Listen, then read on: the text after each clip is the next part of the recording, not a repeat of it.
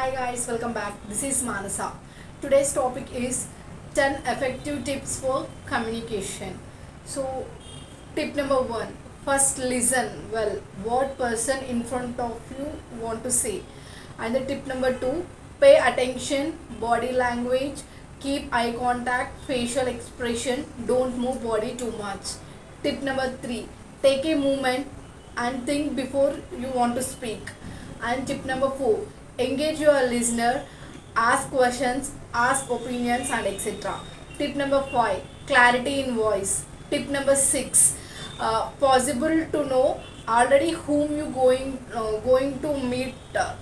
And tip number 7, repeat the key points. Tip number 8, maintain the positive attitude and the smile in your face. And tip number 9, treat everyone equal. And the tip number 10, minimize stress, focused on the communication. Thank you.